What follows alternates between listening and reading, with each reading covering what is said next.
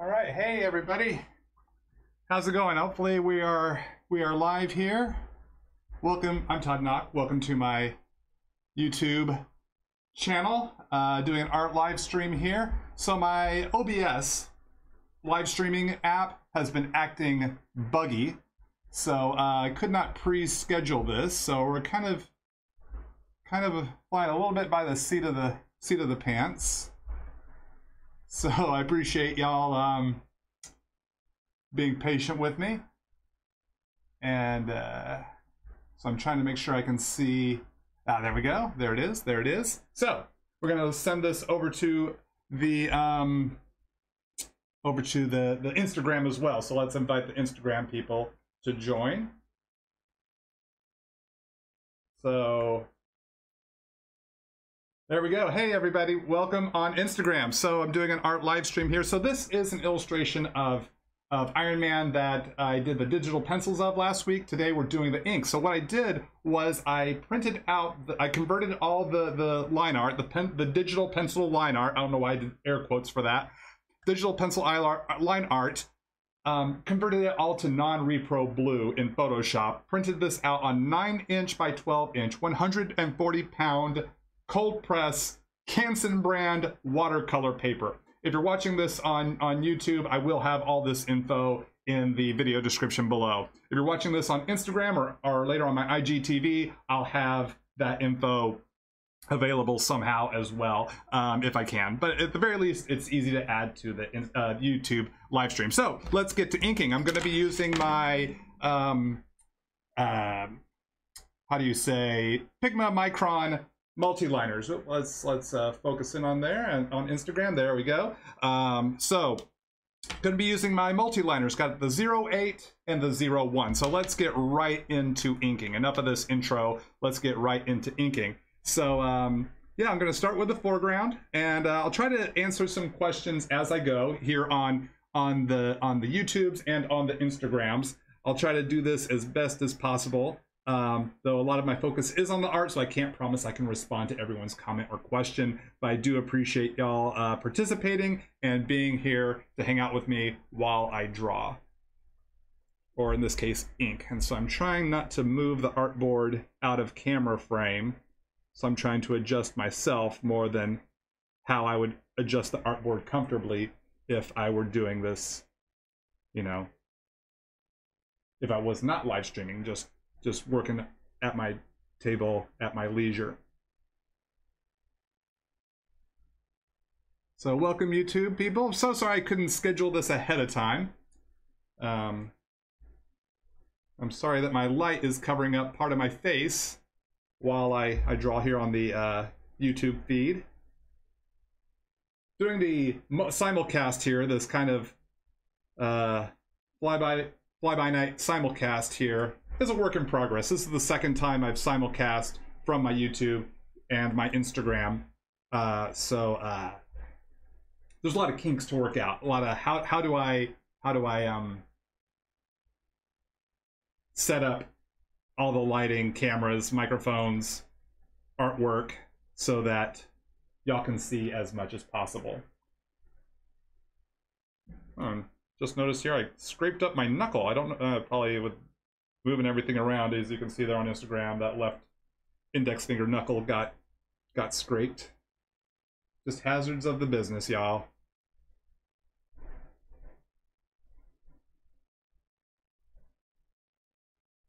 Any plans for a Pattinson Batman drawing? No plans at this moment, but you never know what the future holds.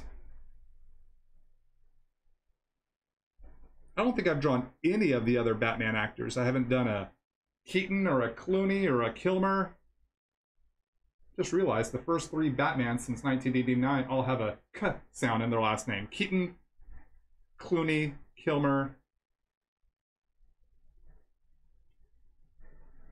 and then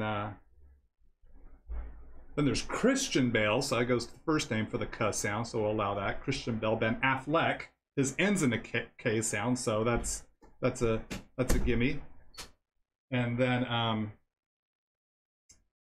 and now we've got Robert Pattinson. So oh, thank you. Just given a band-aid by my off-screen help here. Actually, you know, the scrape isn't that bad. Thank you anyway, but it's just a very minor scrape. The band-aid's not going to fit. It's going to slow things down. So, but thank you anyway.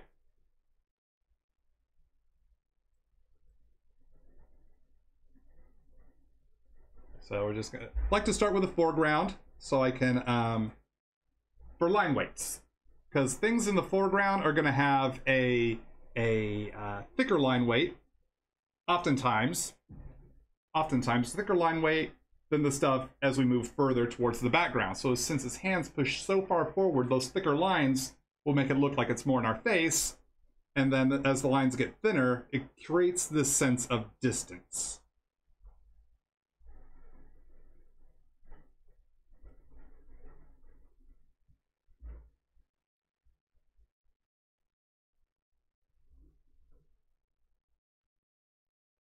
When did I start inking my drawings? I've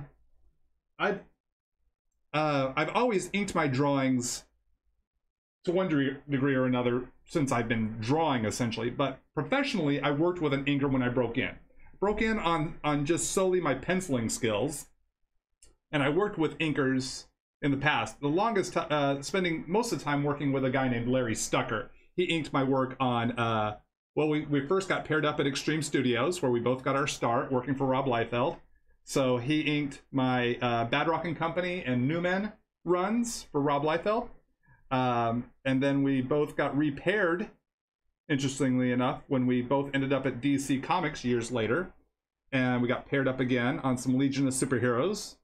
And it was great to be re-teamed up with Larry, and so I asked for him to ink my work on Young Justice. So we did that. We did Teen Titans Go, the original Teen Titans Go, not the current Teen Titans Go. The original Teen Titans Go comic was the adventure cartoon comic book translation. So I drew the original Teen Titans cartoon, but we had the name Teen Titans Go first as the name of the comic book based on the original cartoon. So he did that series with me, and then he helped me with my Wild Guard series, my creator-owned series. He did the first 5 issues, and then he retired from comics, worked with a few other inkers that were fantastic. And then in 2010, I thought it would be fun to try inking, using my current inking skills at that time, to do try inks on a short story, a Spider-Man short story. And my editor said, yeah, let's give it a go. And I had so much fun. I was now ready to move into full-time inks over my pencils. And so I started that in 2010 on a Spider-Man short story. Forget what the name of that short story was or where it appeared. But that's when I started doing full-time, inking my work full-time, like doing my own inks over my pencils. And I've loved it ever since. So I've been inking professionally in a full-time capacity over my pencils for 10 years now. Long story there, but we had the time to tell it. So professionally, I would say 10 years that I've been doing it consistently. I'd already inked some stuff, like I was already inking my covers prior to 2010, or some of my covers, or special projects I was doing for Marvel. So that kind of set me up to start inking interiors, which was a big learning curve because it's difficult to ink interiors. There's a lot of stuff to ink when you're inking interiors. So I had to, I had a lot to learn, and I had a lot to learn how to manage my time to get to a point where I could get the work done and done well in a timely fashion. And my time working with Robert Kirkman, doing the Invincible Universe and Guarding the Globe series, which were spin-offs of the Invincible comic book, which is coming to, I think they're making a cartoon of that for Amazon Prime, which I look forward to seeing. I used to love reading the Invincible comics. It was definitely a must-read for me. It was a really fun series to read. Very excited for the show. And I really enjoyed getting to be a part of that universe, spending 2 years working on those Robert Kirkman superhero comics.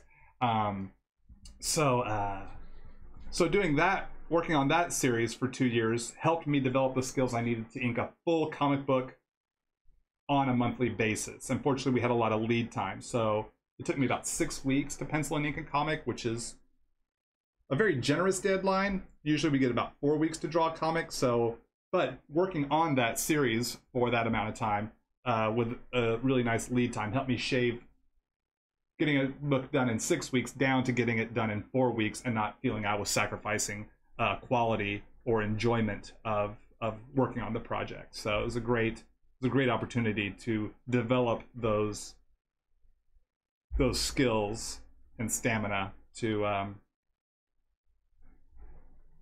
get a full regular series, monthly comic book series, penciled and inked every month over the course of those 2 years. So that when I went back to Marvel and started doing the Nightcrawler series, which was my first gig at Marvel as after doing those 2 years with Robert Kirkman,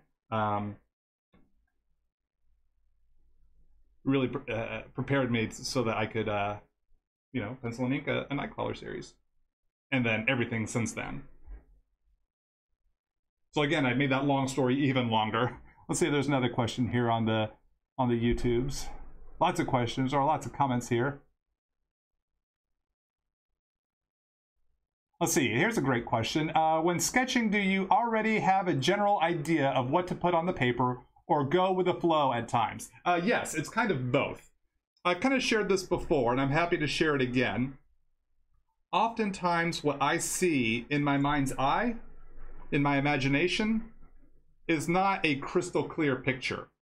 It is, I guess, in all senses of the word, just an idea. It's an idea. It's somewhat formed out. It's like, I liken it to seeing like through a fog. Like I see a ghost image of it. Or like seeing it through a, let me pull the mic here a little closer. Seeing it through like a frosted glass, like frosted glass. A little bit like that is the best way I can describe it. And even still, that's not the most perfect way to describe it. So I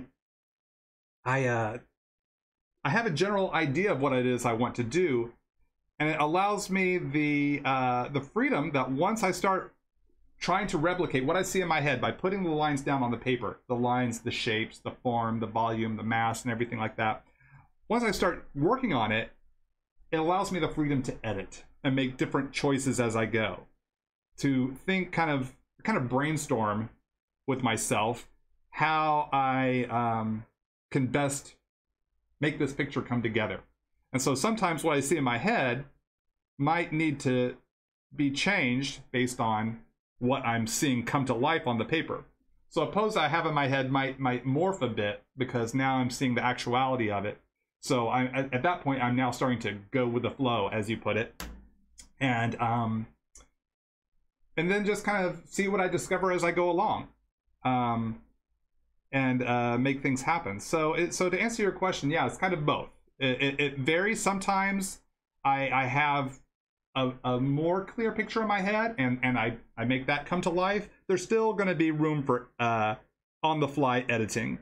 Making changes as I go. But so sometimes the picture is very clear in my head, or clearer than usual. Most of the times I feel it's more of kind of a sense. It's a ghost image. It's a frosted image, or looking through a fog. And then I kind of allow it to morph and change as needed as I work, as I draw. Allowing myself that freedom to make changes.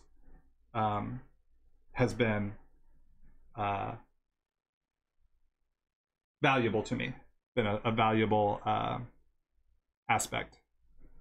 So if we worked from that hand to the forearm to the upper arm, now here to his big old hinged shoulder pad thingy. Now I'm drawing the 1985 Silver Centurion armor, also known as the Mark VI armor in the Marvel Comics universe.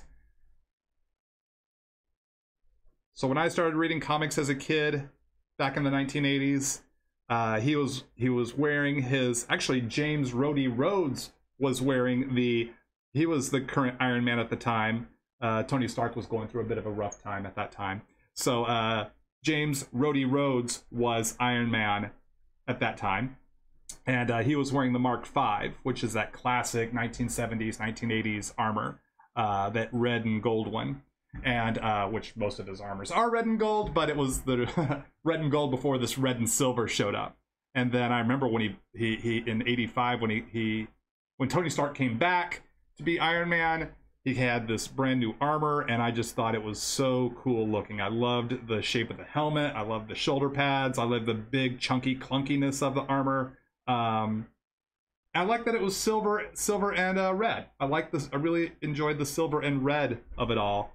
So I thought it was a fun change up to ditch the gold for the red, and still love the red and gold, but I thought red and silver was just something so new to my, gosh, at that time, 14-year-old brain, 14-year-old eyes, that is just like, I just thought it was such a cool, unexpected change.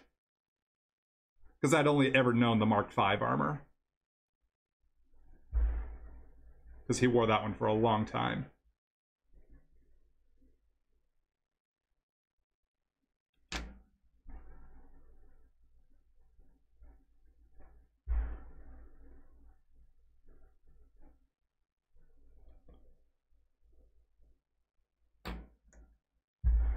You want to get some Spidey comics? What series did I draw? I worked on a lot of different Spidey comics.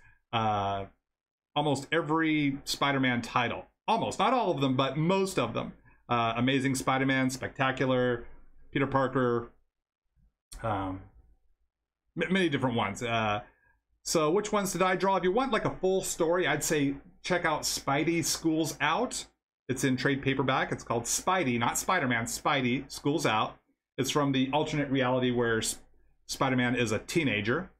It's not the regular 616 Marvel universe. It's a sub-universe, if you will. So I did that Spidey miniseries a couple years ago. I did the second half of the first Friendly Neighborhood Spider-Man series back in 2006 and 2007. I did the Back in Black storyline in Spider-Man. I'm sorry, Friendly Neighborhood Spider-Man.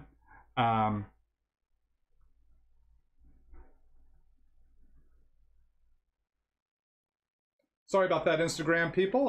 Phone call tried to come in there.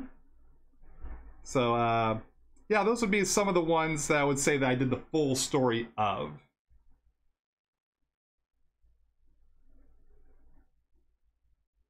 Of the two most recent Amazing Spider-Man series, the 2019 and 2017, issue 25 of both those issues, of both those volumes of Amazing Spider-Man.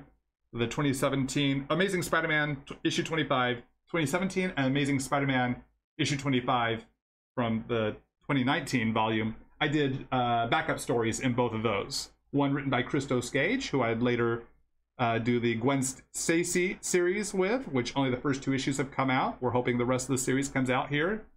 Series has been delayed due to the COVID-19 slowdown of shipping and production, but hopefully that will those will come out soon. And then in 2019 I did a story with my good buddy writer Zeb Wells. He and I did a short story for the most recent Amazing Spider-Man 25 that came out in 2019. So you can check out both of those as well. So I've switched to the 01 micron. I want to add some more detail to the hands, a little finer detail, if you will, here at the segments, the banded metal segments of the digits of his fingers here. I want a thinner detail line there so things don't get too clunky, too chunky. And where's my ellipse template?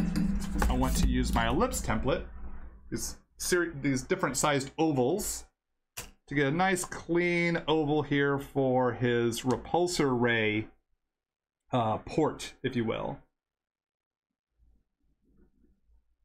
So I just picked an oval, and then I want to create a little bit of a lip inside of here, so I'm just going to adjust that a little bit.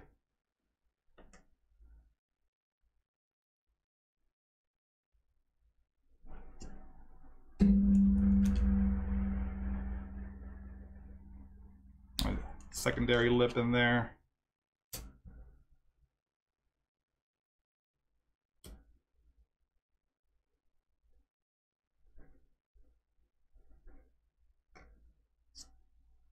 There we go.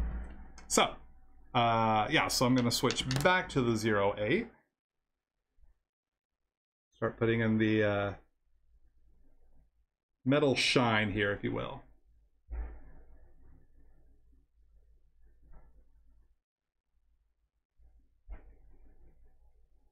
Now I'm going to take this to watercolor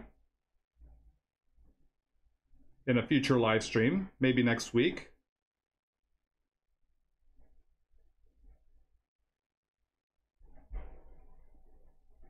Doing my best to try to stream once a week if I can.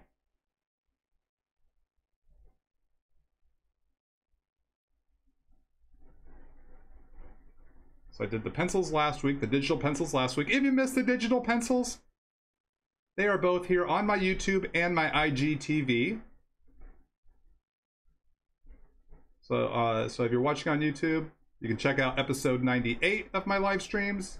If you are watching on Instagram, just swing over to my IGTV account and you can watch the pencils of this image come to life if you missed it. So hopefully next week I can do the watercolors. I haven't done watercolor videos in a while now, but I've been doing more watercolor here recently for some commissions, and I've been having a lot of fun with it. I can't wait to show them to y'all on my Instagram and Twitter. So if you're not following me on Instagram or Twitter, YouTube friends, make sure that you look me up. I'm at Todd Nauck on those two platforms. So if you're on those, go seek me out. Usually I have the links to all my social media in the video description below. Those will need to be edited into my into this video here after the live stream. I'll make sure I get those links put in for easy access.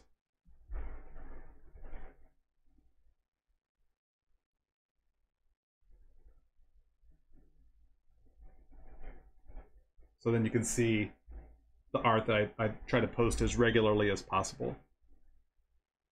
Been kind of busy with other projects here of late, so I haven't even been posting on my Instagram or Twitter as much as I usually do. There was a time where I had a new illustration or two to post each day, and now it's like I'm lucky to have time to post something every other day or every few days. But like I said, I've been working on some really fun projects. Nothing I can talk about just yet. But once they have been announced, I will be sharing that information on my social media. So stay tuned for that.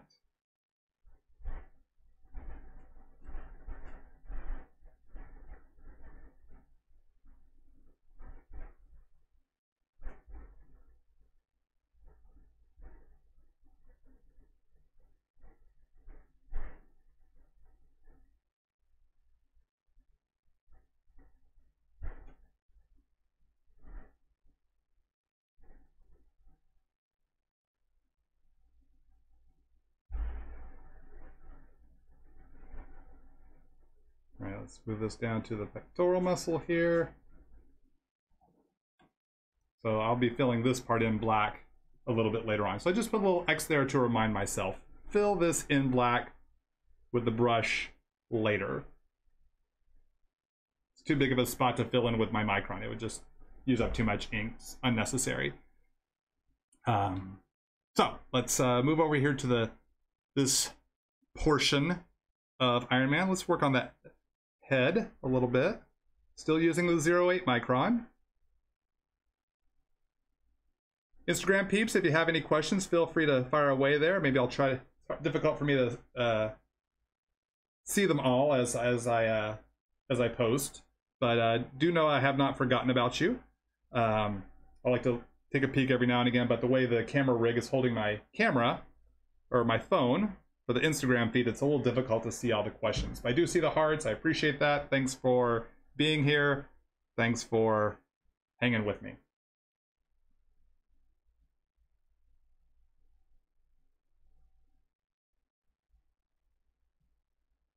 Oh, actually, there's a question, the little question icon thing there. Oops, not that. This.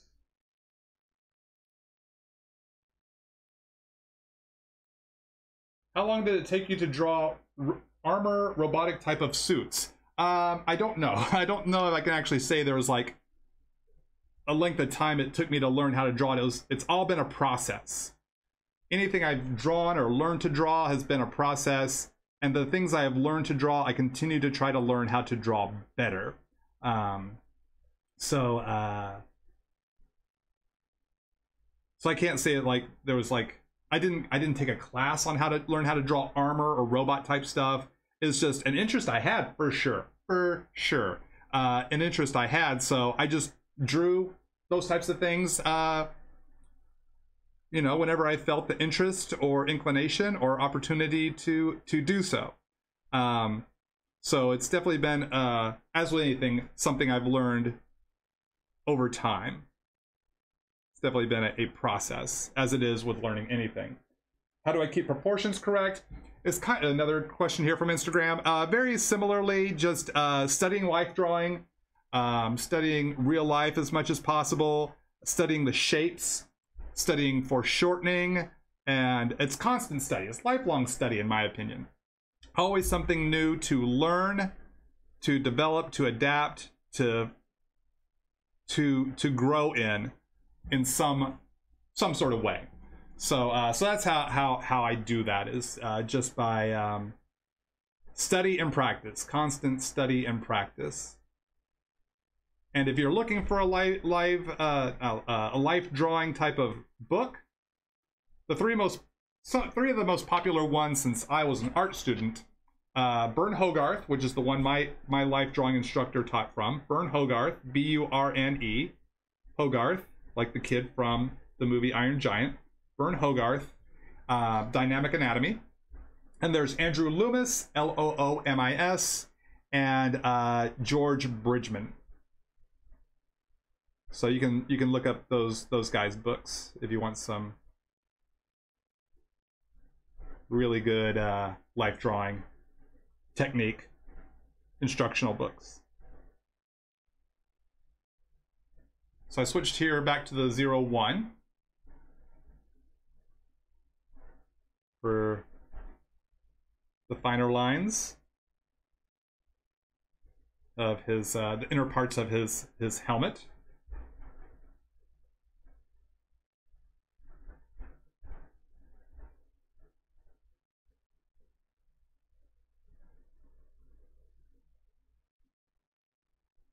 See, check out here on the YouTube any questions here. We took a couple from Instagram. Let's look into YouTube. Let's see, any tips on getting group shots right? Spacing each character out, spacing each character out, poses, sizes, etc.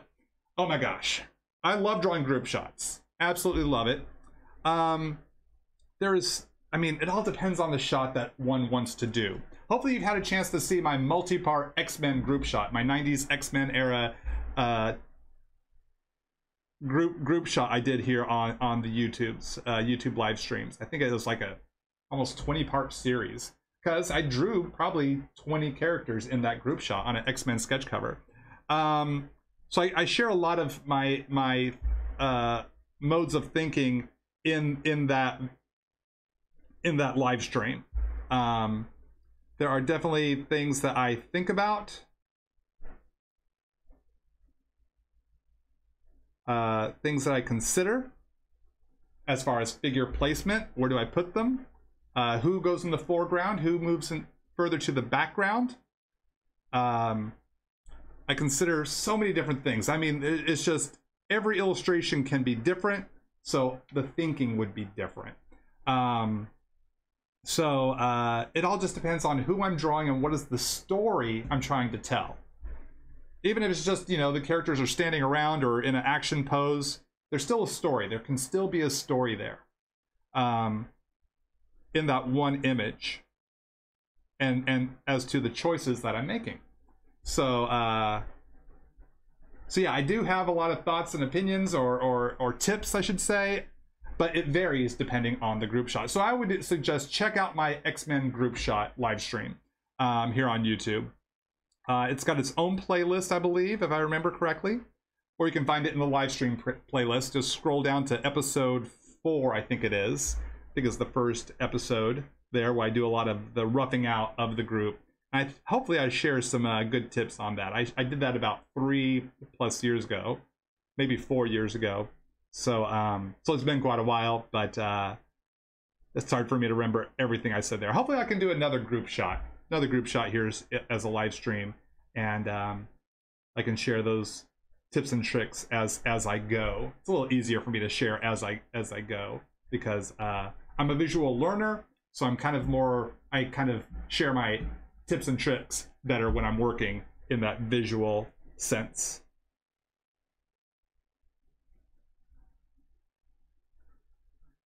But yeah, I definitely need to do another group shot video.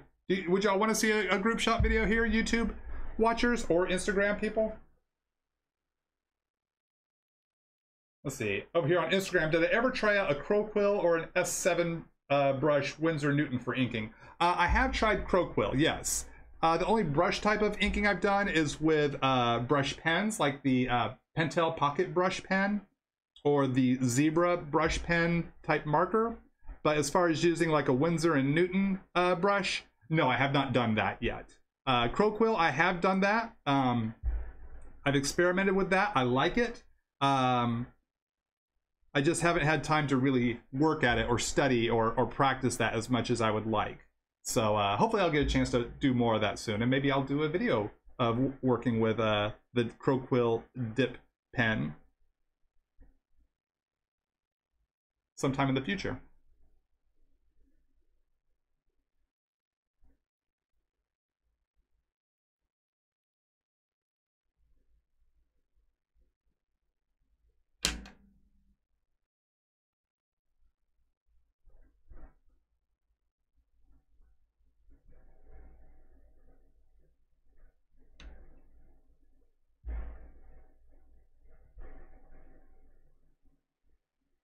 Just focusing here on the neck area. He's got a little bit of that segmented neck here, just underneath his chunkier helmet.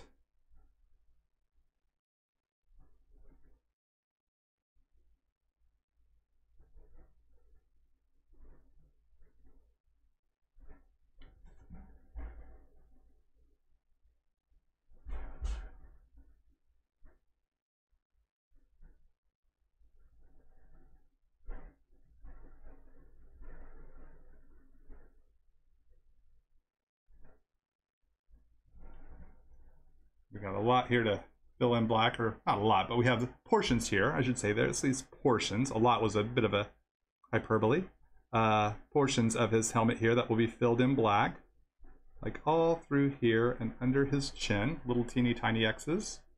To remind myself, fill this in black a little bit later.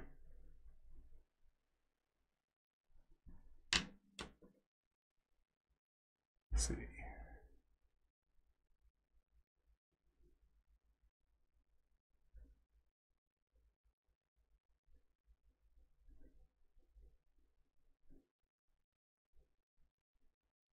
Are there any books I can recommend to learn to draw with watercolor? No, I do not know of any books. I'd imagine they are out there. I just have not used any watercolor art, how to draw kind of instructional art book. I have watched some watercolor YouTube videos, like for learning how to do backgrounds and stuff, and just learning other tips and tricks. So there are some great YouTube watercolor videos. I would suggest checking out some of those, and maybe they might be able to recommend a book. But unfortunately, I don't know of any specific book. Unfortunately, I have not used any book. Did a lot of watercolor in art school, and then didn't do a lot of watercolor for a long time, and then started up with watercolor again about 10 years ago, off and on. And it's mostly been off here of late until a little more recently. Gonna go ahead and fill in this this black here with a micron because it's a smaller area and it's easier to do with my 0.8 micron.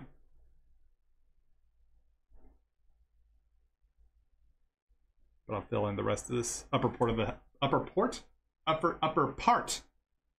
of his helmet a little later on. All right, let's Let's try putting in that face. Back to the 0.1 micron now.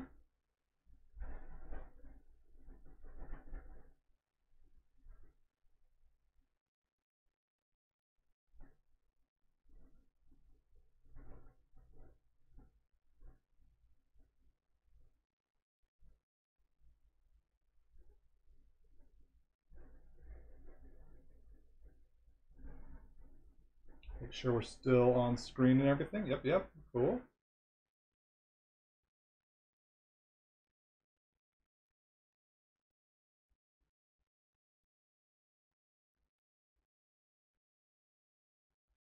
Just checking out the Instagram here. And on Instagram, you can send a question.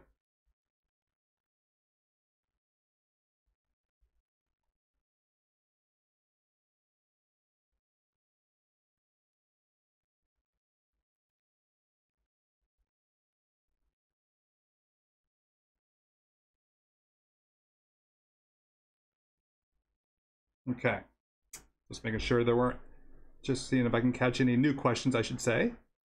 Oh yeah, we're working on this face. Working on the face. Get a little forehead and brow.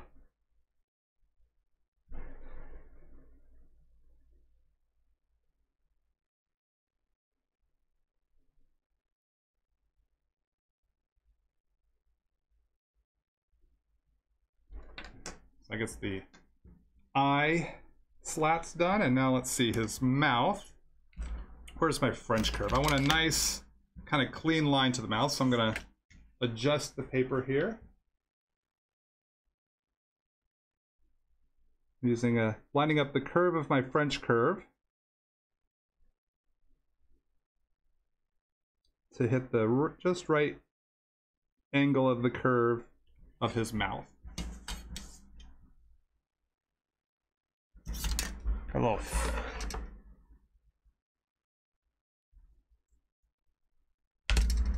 piece of dust on there. I want to make sure that wasn't an ink fleck or a stray ink line. All right, where's my 00? Let's make sure we're back on screen there. Make sure we're still in focus on the Instagram. So a little bit of the kind of the bend of the faceplate that allows for the nose. Now let's move on to the collar here.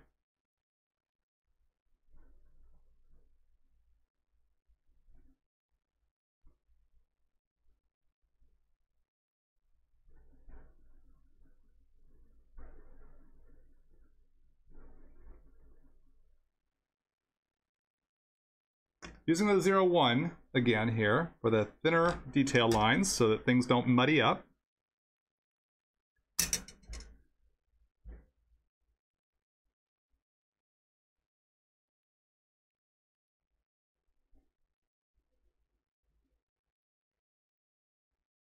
Can I do a hand drawing tutorial, as in how to draw hands? Yeah, I'll have to look into that. I'll have to see what I can do in that regard.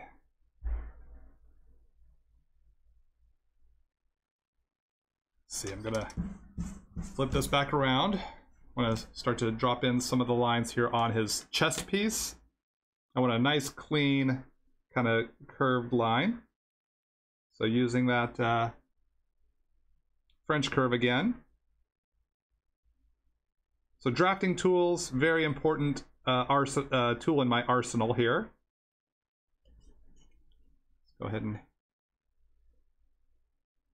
hit the bottom of his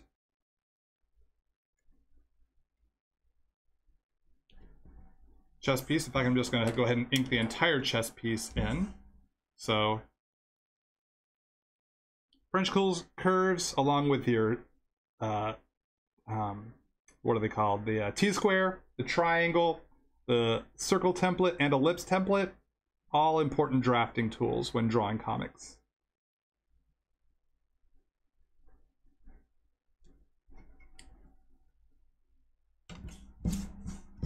flip it around this way.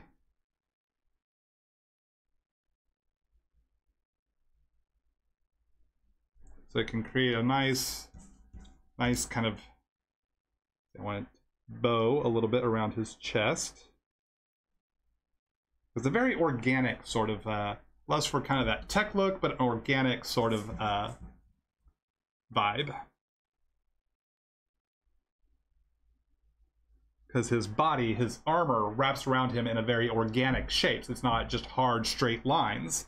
So I want to try to keep that in mind when illustrating his armor here. And how would this tech fit on there? And what shapes would they take based on the shape of his body? At least as best as possible is what I'm shooting for.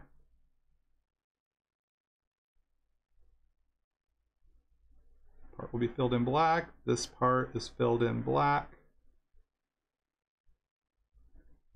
Because we figured out the light source is just kind of pretty much above and just a little bit to our left. This is the choice I made.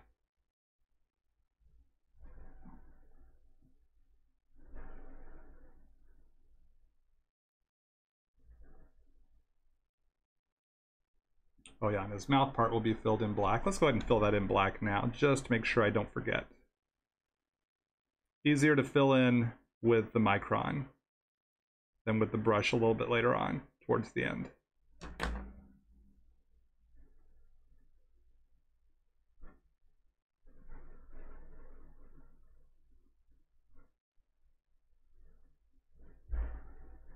I'm seeing here on YouTube, y'all are down for another group shot video. Good to know.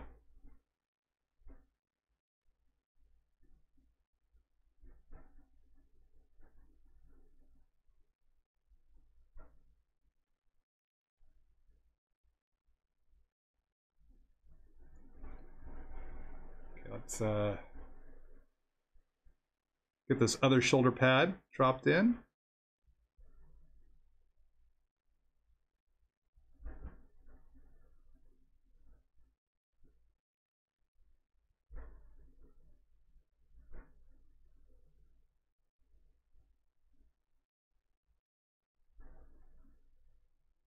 Take another question here in just a moment. Appreciate y'all hanging out. Appreciate all the comments and questions. Hope you're having a good time. I know I'm having a good time. This is a piece I've been looking forward to getting back to. After I penciled it last week, I was really looking forward to getting to this ink stage. Or getting to a point where I could fire up the live stream and do the inks here. So definitely this is an illustration I've been itching to get back to. And I'm really looking forward to doing the watercolors, hopefully as early as next week. Maybe earlier, not quite sure.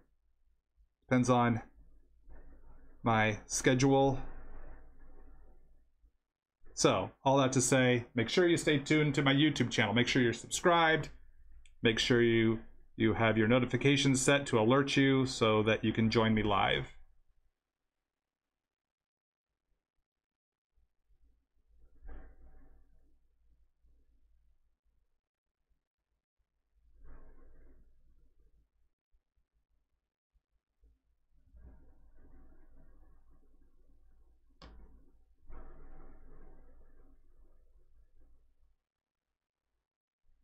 So if I didn't say before, I am back to the 0.8 micron. Oh, let's see, the little X's here. I will be filling these in with black a little bit later on.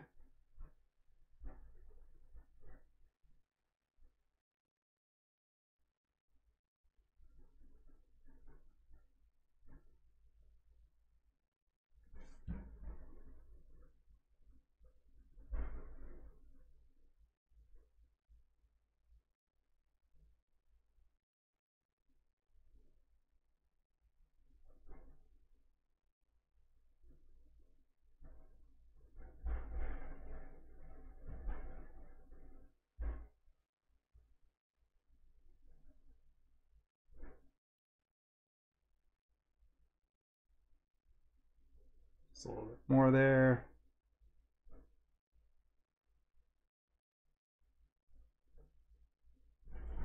Okay. Bring this down to the pectoral muscle here.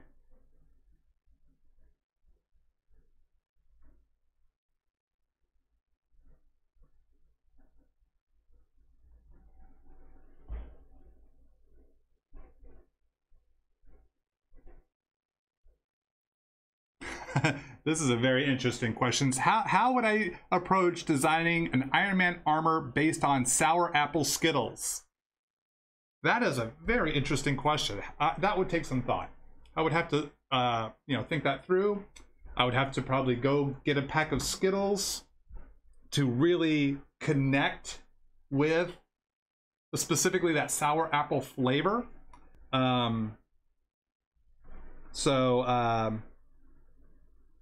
Yeah, that would definitely take some research, and that research would require eating at least one bag of Skittles. Yeah. Maybe while watching an Iron Man movie or an Avengers movie, while I'm eating it, maybe reading some Iron Man comics, to see how would I connect sour apple Skittles to Tony Stark, or maybe James Rhodey Rhodes. You just never know. That's why I got to do the research. I got to think it through, as to how would I approach that. So yeah, very challenging question. Absolutely interesting. Definitely tapping into one of my favorite candies. I do enjoy a delicious bag of Skittles every now and again. Oftentimes when I go to the movies, I have a buddy I go to see the Riff Tracks Live movies, which I was really disappointed that COVID has postponed those movies this past summer. I was really looking forward to those because my buddy and I really enjoy going seeing those. We're big Mystery Science Theater / Riff Tracks fans. So whenever we go, I usually end up buying one of those movie bag-sized bags of Skittles and pretty much eat the whole thing during the movie. And while it's enjoyable in the moment, when I'm done, I kind of feel a little over-sugared. So I've really got to watch my sugar intake. But it is a treat that I try to do responsibly. Try not to eat too many Skittles too frequently.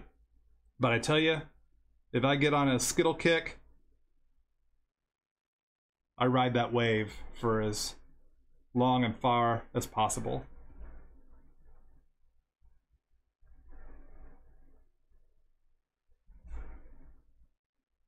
So all this to say, not being able to see the Riff Tracks movies this summer has not allowed me to eat as many Skittles as I usually would during a summer movie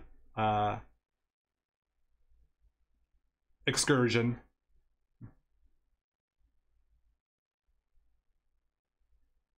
So this COVID-19 is, wreaking havoc in so many ways. Couldn't go to the theater, which means I couldn't eat my Skittles as frequently as I would, as I had in previous summers. This is a very long-winded answer. My apologies. What? New question. Next question. Your favorite is Iron Man armor is the modular armor of the 1990s. Yeah, that was a good one.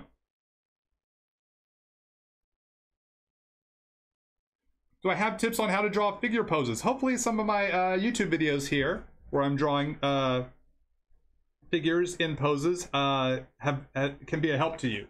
So I would say please check out more of my videos, and I try to always give tips and tricks as I'm working, usually in the penciling stage of, so check out some of my pencil illustration videos, and hopefully you can learn some tips and tricks from those videos. And I will be sharing more tips and tricks in future videos, so do stick with me for those things. I try to share as many as I can.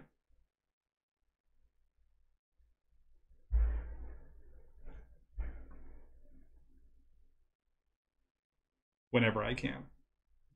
All right, so this big chunk of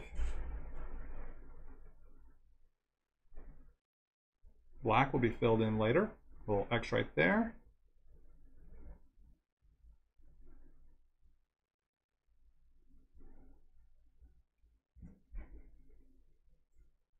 right, am I in my taped borders? There we go. Make sure I'm back on screen. How are we looking there? Instagram. All right.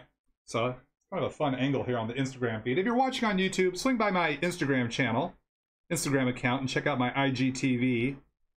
Hopefully this video will save. My Instagram live stream will save to my IGTV account, and you can see my work, the work on this illustration from a different angle.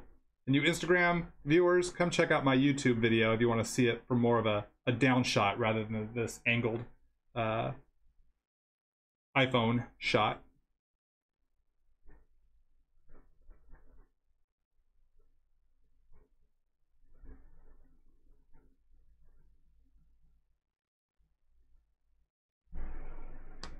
All right, so now we're moving right along into the body.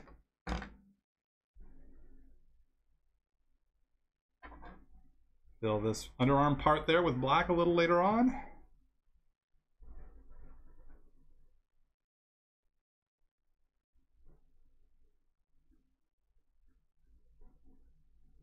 It is coming together though. It's fun to see it kind of come to life, how it comes to shape. Let's check the Instagram questions. I've seen a handful have come in here. What size paper? This is a 9x12 piece of Canson artboard. Do I ever draw digitally? Absolutely, yes. In fact, this Iron Man drawing was a digital art piece. So Instagram viewer, make sure you check out my IGTV account here on my, you can just go to my Instagram account and click on the little IGTV section, and you can see the digital art video of this illustration. Or you can come check it out on my YouTube channel. Right, YouTube viewers? So what I'm saying is, you got options. And the link to my YouTube channel is in my bio on my Instagram account.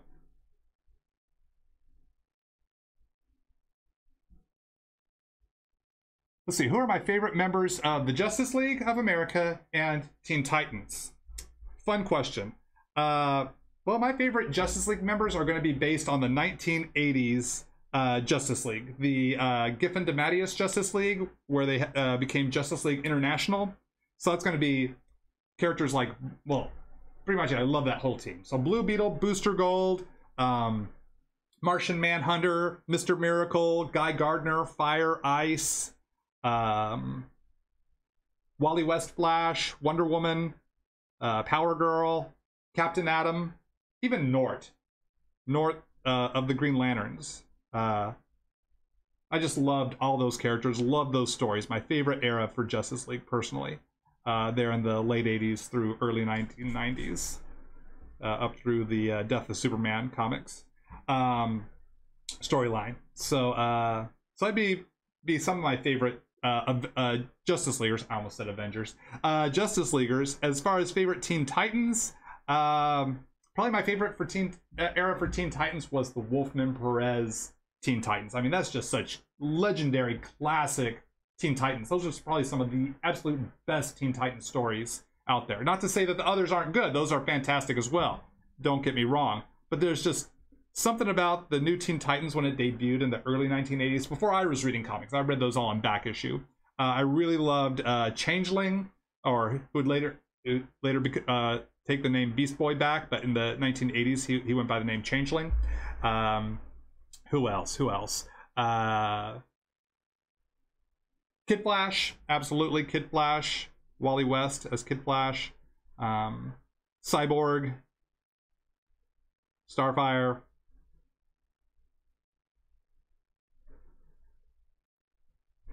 Great characters. Those are just some of my favorites.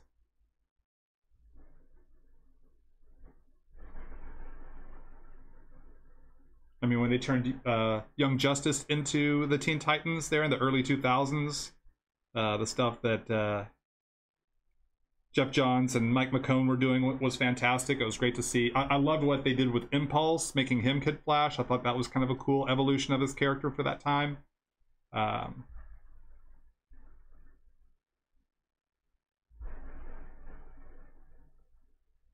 Yeah, just some of my favorites. Just some of them.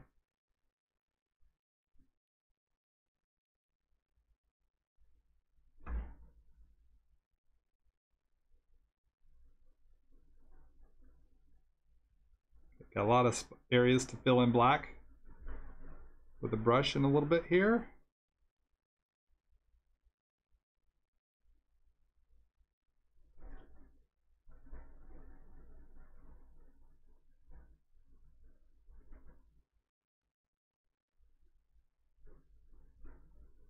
I want to make sure I put an X in those places that need to be filled in, because I will forget. Even sometimes with having an X in the spot, I can still forget. I can gloss over it, so I got to be very cautious to pay attention to all of the X's.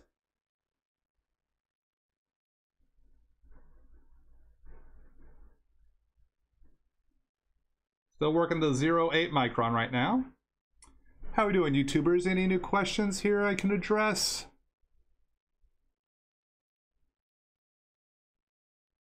Interesting question. When drawing Iron Man, sorry, I don't have my glasses on, so it's a little hard to read from that far away. Oh, that's because a new question came in about the Batman trailer. So it's like, I don't understand these words I thought I just read. So going up one here to, what do I use for a foundation? Basic human anatomy or the anatomy of the suit?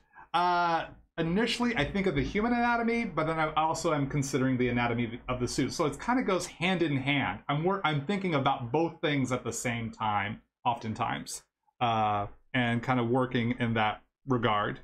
So it's both for me. I would say it would be my initial answer. Not to say that answer might change, but initially my first thought is it's both ways.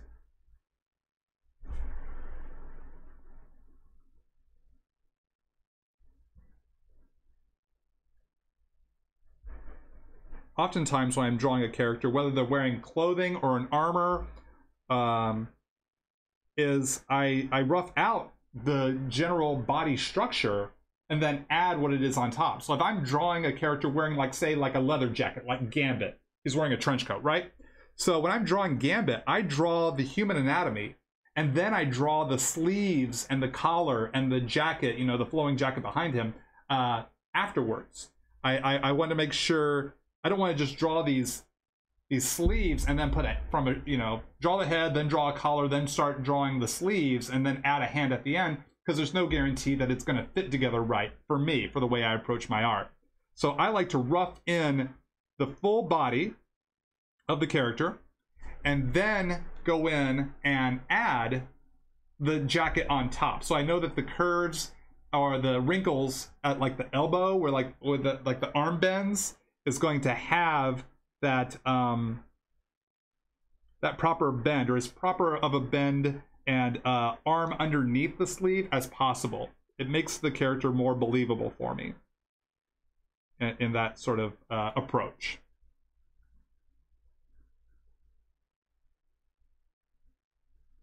So I guess that would be the same for Iron Man too,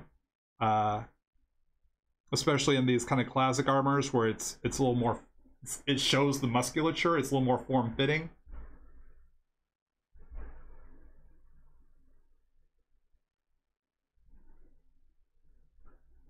So what was this? People ask about the Batman trailer.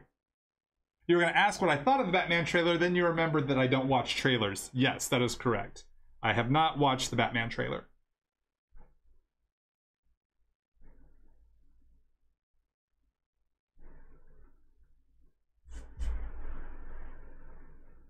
Now I will watch some trailers though I don't watch a lot of the, like, Star Wars trailers or superhero movie trailers, because I'm more than likely going to see those movies anyway, so I don't need the trailer to sell me on it. I'm not opposed to watching trailers in general, like Stranger Things. I remember when Stranger Things, I use this as an example as to why a trailer is good for me, or a trailer might be something I want to see.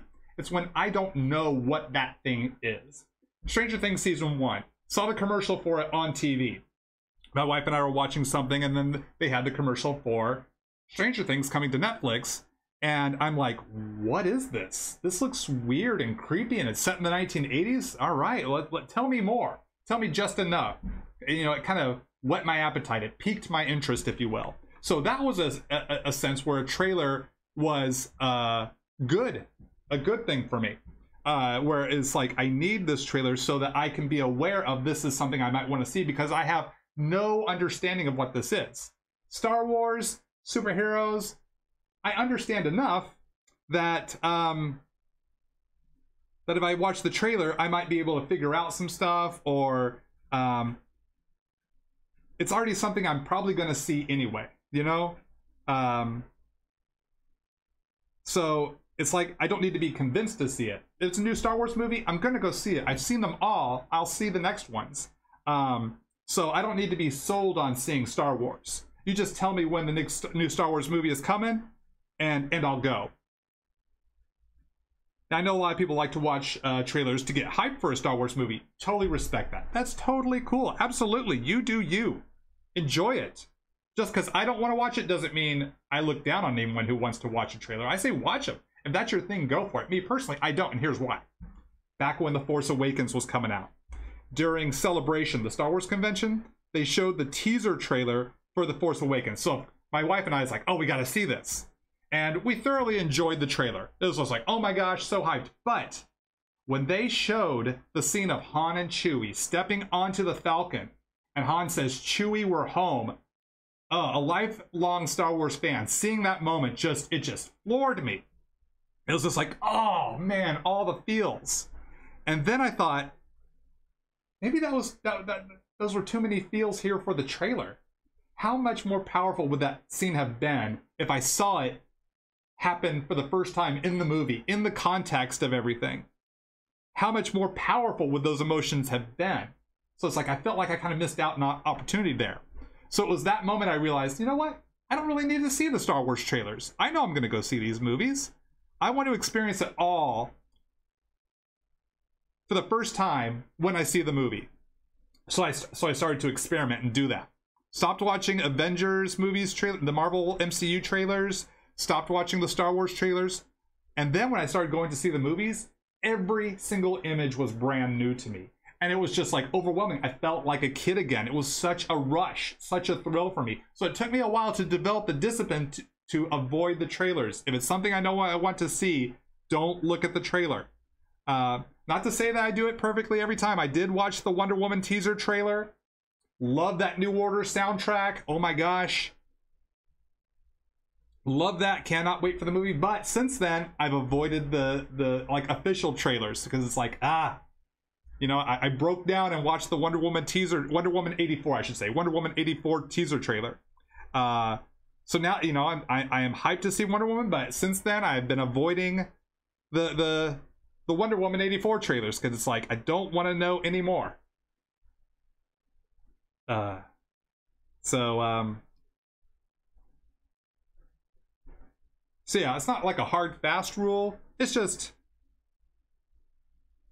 a way I have evolved my movie going experience. And if it's something I'm aware of, so that's something I'm already a fan of, you don't need to convince me. I'm in. And I want to experience it in a big first time sort of way as I go. So that's just my approach. That's the reasoning why. I know a lot of people know I don't watch trailers, or oftentimes don't watch trailers.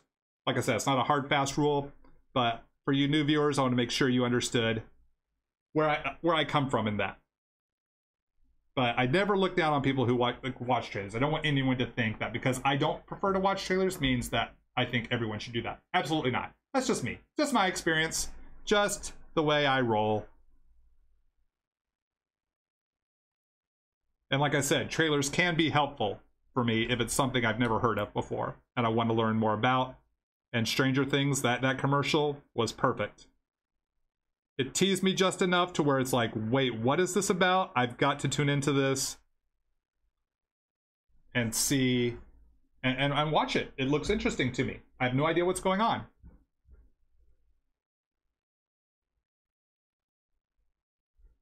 So yeah. So all this to say, Batman trailer, haven't watched it yet. Sometimes I'll go back after watching the movie and I'll then go back and watch the trailer. Just to see what was the trailer like.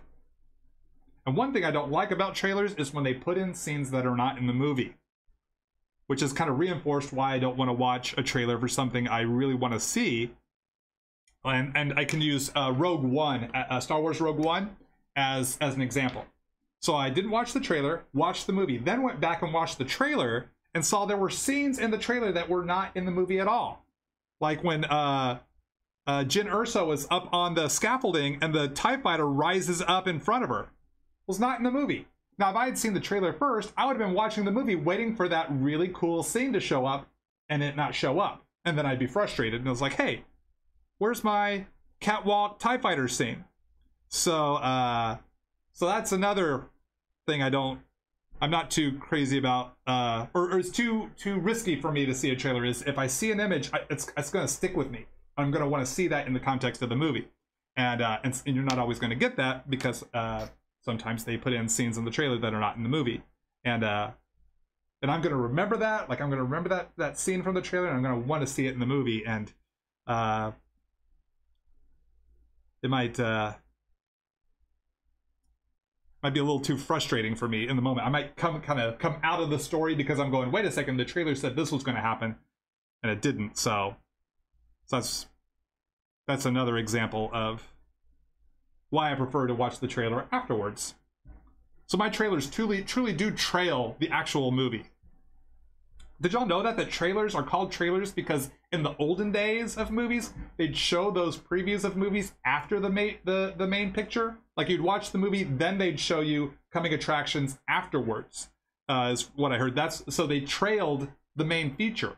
That's why they're called trailers, which I thought was really interesting.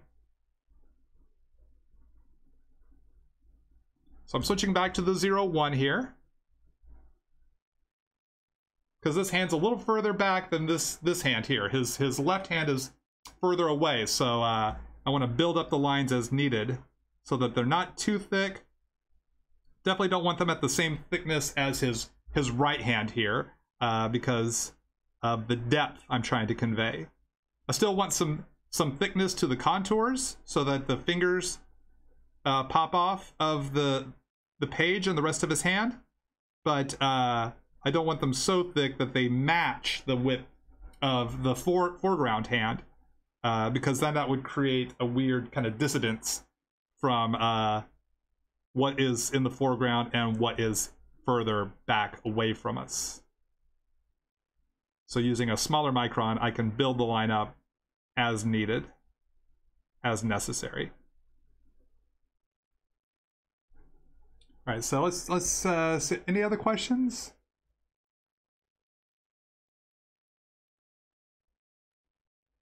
What about when I go to see new movies in the theaters? How do I avoid the trailers? Excellent question. I leave the theater. I have gotten up and I've left the theater.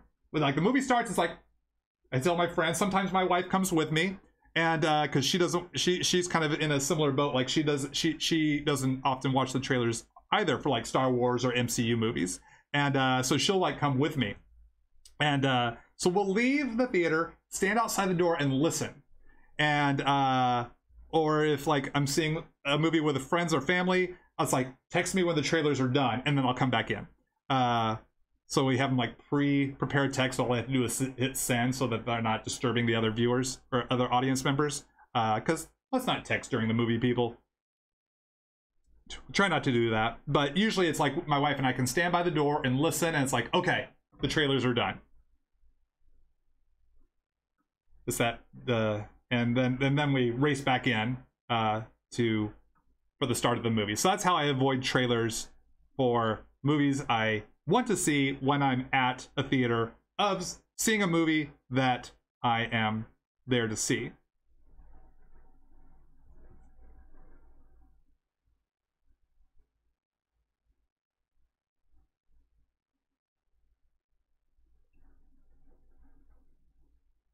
An absolute worst case scenario, if we can't get out of the theater in time, we'll kind of close our eyes and plug our ears so that we can't see or hear much of the movie. So, but that's like absolute worst case scenario. Rarely has that happened, but yeah, I take my trailer avoidance to a pretty serious degree.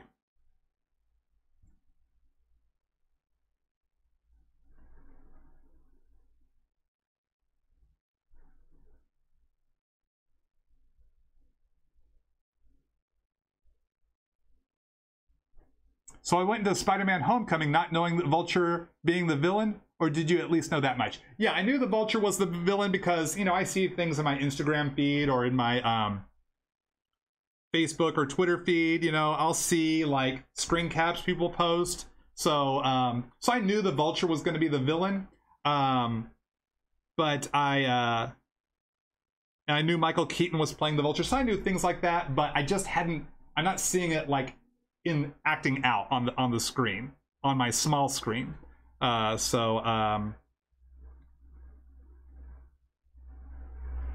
like say with Thor Ragnarok, I love Thor Ragnarok, but I went to go see Thor Ragnarok. I assumed it would be as dark as Thor Dark World because that was the last Thor movie there was, so I assumed it was going to continue in that vein, not realizing it was going to be a 1980s comic book brought to life, you know, with a 1980s Mark Mothersbaugh soundtrack, you know, and it's just like, this was not what I expected for this Thor movie at all. It was so beyond what I expected it to be, and I was just like overwhelmed with like awesome. It's like, this is even now I'm left speechless about it. It was like, I thought it was going to be like Thor Dark World. I just assumed, because that was my last Thor experience, like Thor solo movie experience, not counting the Avengers movies. So I thought, that's what I was expecting, because that was the last one that they did. And to have all these bright colors and this cool soundtrack and the humor to it, I just ate it up. It's like, oh my gosh, this might be my favorite, one of my favorite MCU movies, and really kind of made Thor one of my favorite MCU characters. Because it was so unexpected. It was just, I did not know that this was how it was going to be, and it just was like a thrill a minute. The entire movie, just not knowing what to expect at all, because my expectations were in a completely different place. And having that reversal of expectation was so much fun. Such a fun surprise. It played to my sensibilities so well.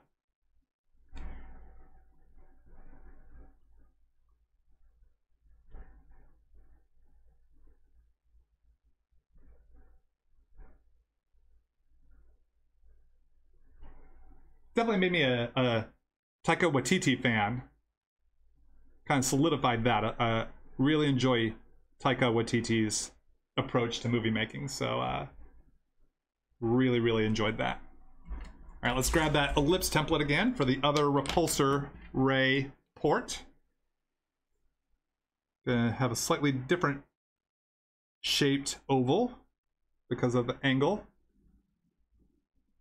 on the hand.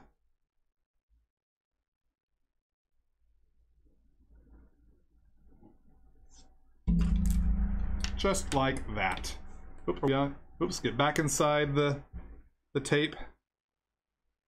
How are we doing on the Instagram? Are we where we need to be? Looking good. All right. How's it going, Instagrammers? Let's take a question for Instagram. Do I usually create thumbnails before I create the final piece? Yes, I often do. Not always, but often. I will do a quick little thumbnail sketch, little rough sketch, a little tiny sketch of the pose that I'm seeing in my head, or maybe I come up with that might spark some new ideas for poses, or layouts. Definitely for layouts. You have to do it for layouts.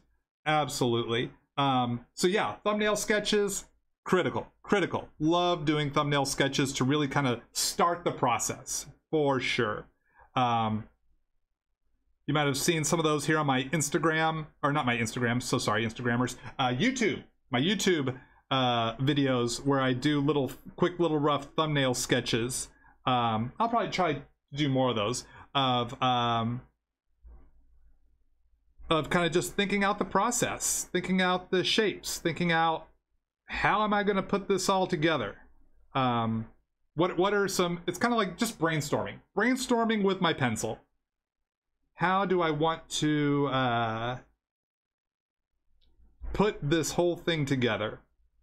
what new ideas do I come up with now that I'm starting to sketch things out? What new ideas are coming to me before I commit to starting my final image?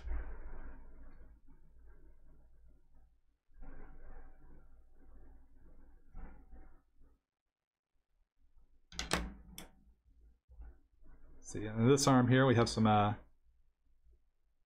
shadow lines here on the bicep because it's tucked in.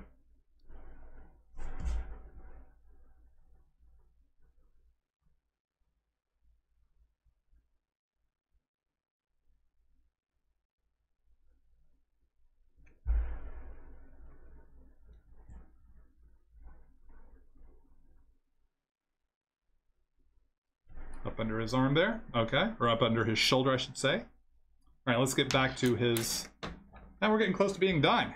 Getting close to being done with the inks. Thanks for hanging out with me, y'all. It's been fun to talk, and the fun's not ending just yet. But I know we did talk a lot about movie trailers here. This is probably not what some of y'all signed up for, my apologies. But it is about just kind of hanging out. We'll talk art, we'll talk geek stuff. Hopefully you're still having fun. So I appreciate y'all hanging here with me. And yeah, hopefully geeking out is cool with y'all. But we are going to leave the movie trailer talk behind. We can talk about other stuff now. I think we have talked movie trailers ad nauseum. So moving on.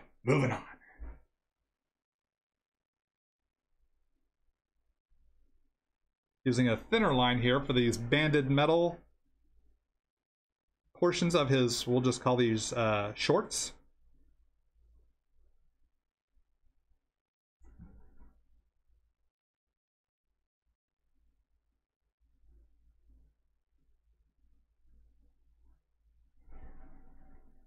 See, X there, X. This one's so small, let's go ahead and fill it in now.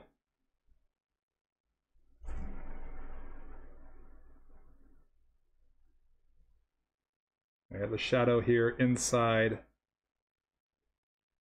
these banded metal lines.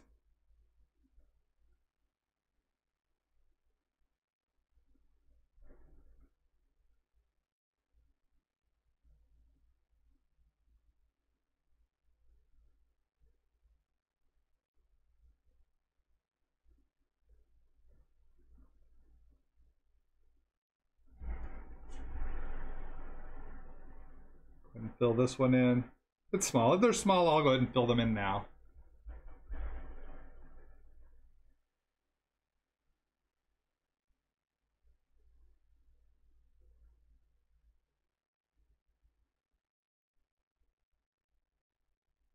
Then we'll take a new question here in just a moment. Thank you for your patience, everybody. And also thank you for your understanding that I can't address every question, but I'm trying to address as many as I can. But I do apologize if I'm not able to get to your question or comment. So let's see. Let's take one from YouTube next here. Do I prefer the Copic multiliners or the Pigma Microns? I like them both. I like them both. I use both. I own both. I buy both. I use both. I like both. Hopefully I made that clear. I probably use more Microns just because I've been using them longer, but I'm totally down for using the Copic multiliners. They're fantastic pens. They work for me. They work for what I do. I like the disposable Copic multiliners. I like the Copic SP multiliners. Now I gotta slide the board up here a little bit for this leg so that it's fully on screen for the YouTube viewers. All right, let's come over here and take a question from Grahamtown.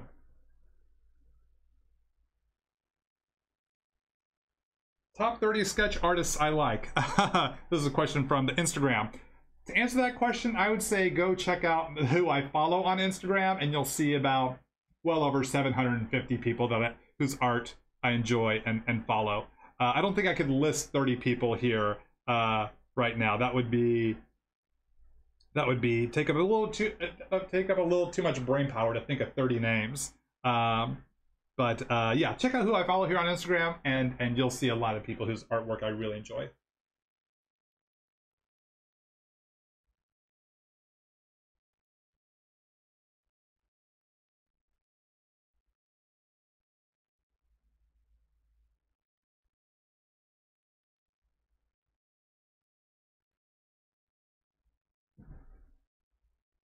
What do I think about the future of inkers? You know, as long as there are pencilers that need inkers to tackle the inks, the inkers are there. So yeah, I have learned so much from so many fantastic inkers just by looking at their work. The inkers I worked with at Extreme Studios, my favorite inkers from the 80s and 90s, and today. Sounds like a radio commercial ad. Playing your hits from the 80s, 90s, and today. Let's see. Inkers like Scott Williams, Klaus Janson, Danny Mickey, Norm Ratmond. Of course, working with my friend Larry Stucker, Dan Green, Bob Wyasek, Terry Austin. Oh, legendary Terry Austin. So many fantastic inkers. Sandra Hope is fantastic. Love seeing her stuff. Dexter, I always say his name is Dexter. Dexter, why am I forgetting Dexter's last name? Yeah. It'll come to me. See, this is why I couldn't name 30 sketch artists right off the top of my head, because it's hard for me to remember all the names. I don't know why I'm blanking on Dexter's. It's not Dexter Soy, is it? Dexter. I know who I'm talking about. Dexter. He goes by Dexter on Instagram. I know Dexter. Why am I blanking on his last name? Dexter, my apologies, my friend. My apologies that I'm blanking on your last name. Cannot believe it. So embarrassing. Other inkers, Mark Morales. Just to name a few.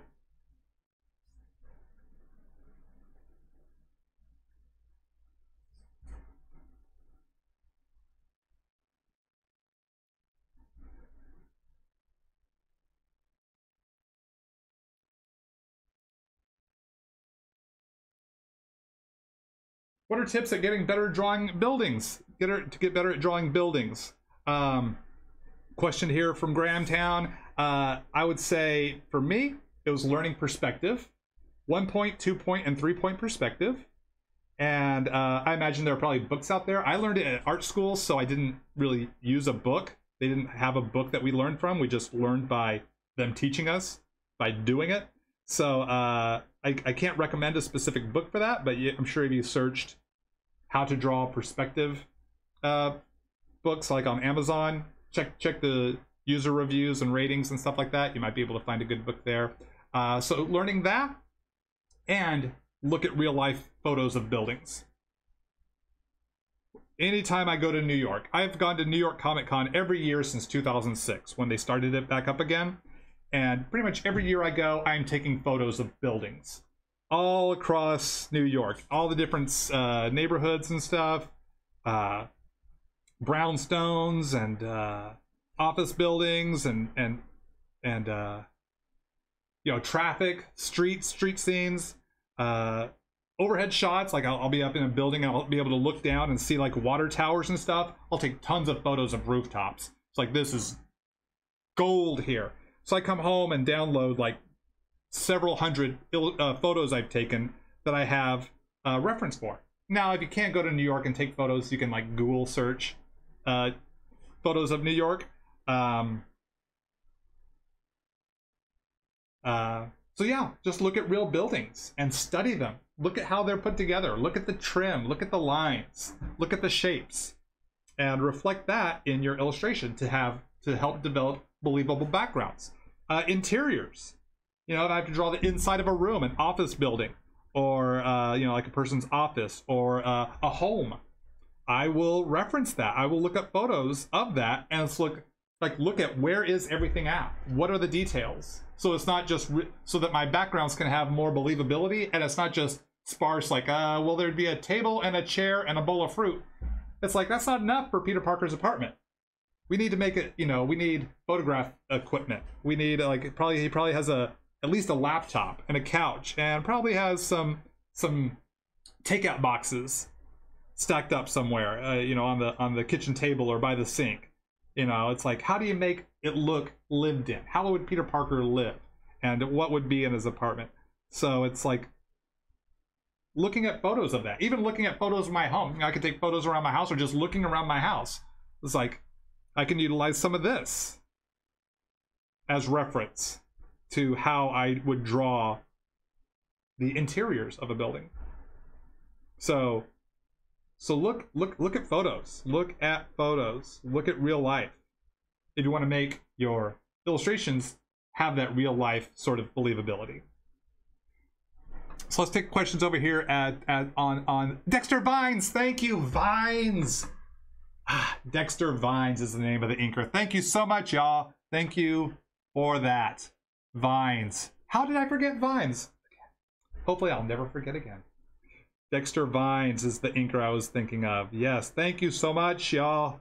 I knew someone or many people would have that name for me. Thank you. I'll actually be able to go to sleep tonight. You know how it is when like you're trying to think of something. It's like, oh, what was the name of that person or actor, or what was the movie that had that one scene in it, and you can't think of it, and you spend all day.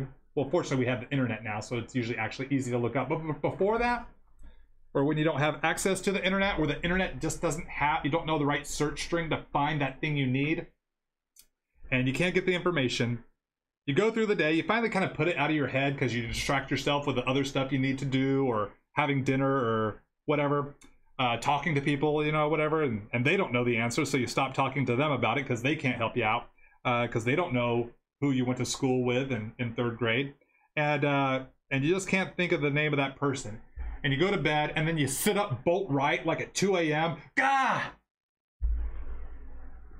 It was Joey Jojo. That was the person's name. How could I not? How did it take me 15 hours to remember that, and I had to be completely unconscious? You know that feeling where it's like, it wakes me up from a dead sleep, and somehow my brain, when I stopped trying to think so hard about it, it finally showed up. It's kind of one of those sorts of moments. I could have like totally forgotten. I had forgotten Dexter Vines' last name, gone to bed, and then somehow in my dreams, my brain processes it for me, and it wakes me right up. And I wake up shouting Vines and scare my wife half to death. It's like, what are you talking about? Vines? What kind of vines? Grapevines? Killer mutant vines? What are you talking about? What were you dreaming? It's like, oh no, I was during the live stream. I couldn't remember Dexter's last name. Did you? Oh, you mean Dexter Vines? Yes, I mean Dexter Vines. Oh no, maybe it's just me. Maybe it's just me. Waking up in that cold sweat with that was the thing.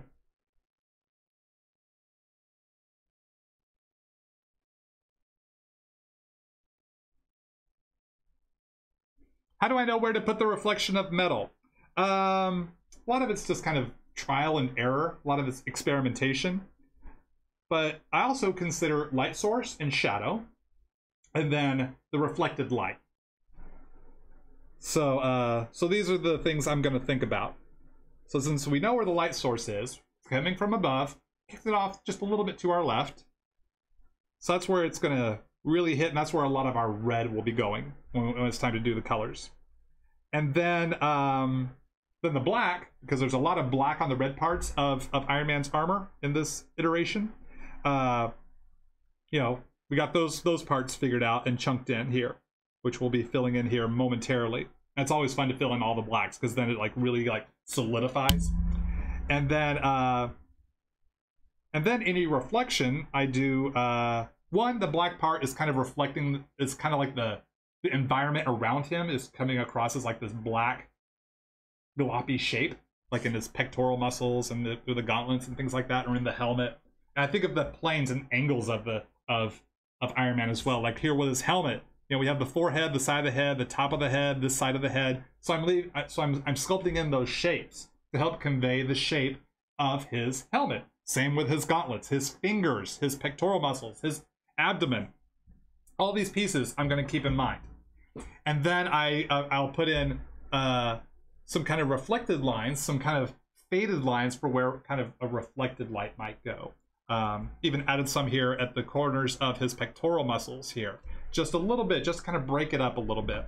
So those are the main things I think about. Where's the light coming from? Where would the shadow fall? And then where would the reflected light, which is coming down, probably bouncing off the ground of his let's say he's in his laboratory, so you know it's going to have a metal ground, or even if it's not metal, there's still a little bit of a reflected light that's going to bounce back up and hit the opposite side of where the shadow is.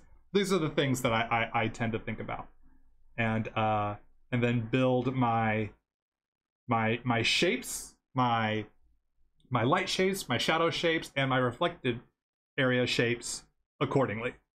Hopefully that makes sense. And hopefully you see that reflected using the reflected in a different way, reflected in the artwork here. All right, so got this other leg. We're in the home stretch, gang. Again, I really appreciate y'all hanging out with me. I've been having a lot of fun, and I hope you have too. Hopefully you've learned a little something.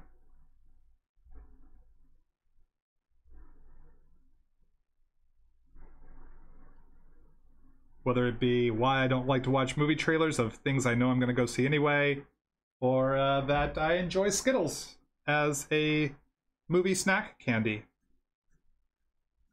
Or really, almost any other time. Who knows how many comic book pages I've drawn while snacking on Skittles. When it comes to drawing and snacking, like if I'm going to snack while I'm drawing, I'm very careful about what I choose.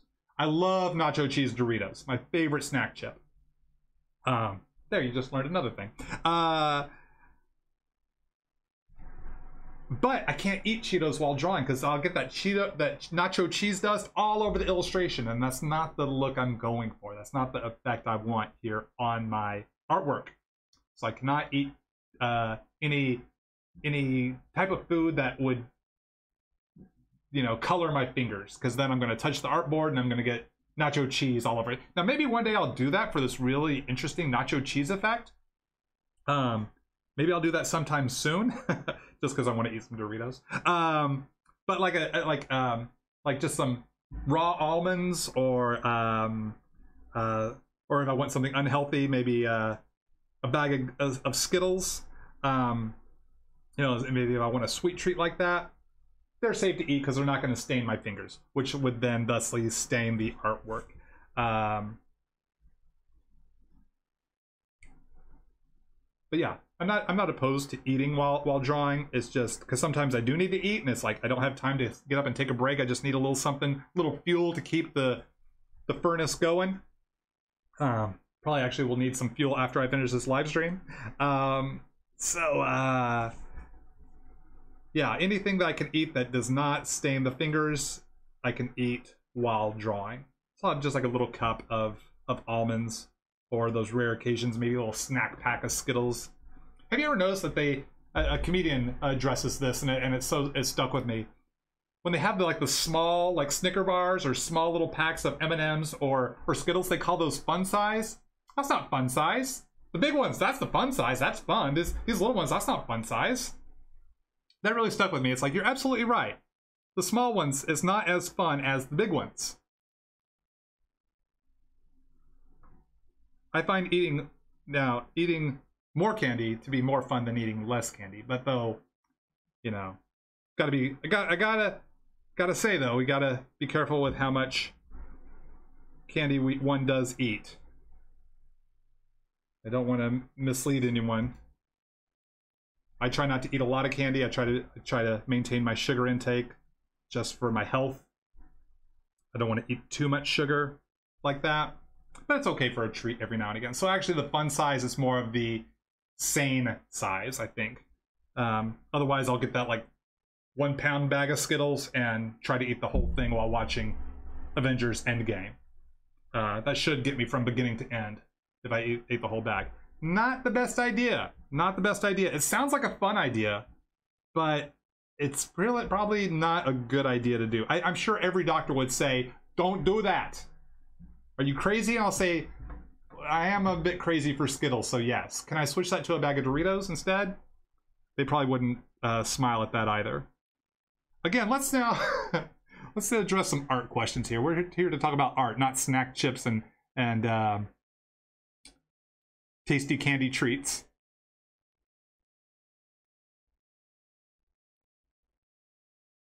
Kiwi. We're going back into snack treats again. Kiwi fruit vines. They make kiwi. They like. Is that like red vines, but kiwi fruit? Is that what I'm to understand? Because if that's true, I'd like to try that. I enjoy kiwi fruit. I do enjoy red vines. So I'm gonna be honest. I'm gonna be honest with you, Algag. There are red vine people and there are Twizzler people. I enjoy both, but if I had to pick a side, I think I'm a Twizzler person. I just prefer the texture of a Twizzler over the red vine. I know this sounds crazy to you red vine people, but there. I said it. We're moving on. But I would enjoy, if they do make red vines in kiwi fruit, I would definitely try that. And I don't turn down red vines. I'll enjoy a red vine every now and again.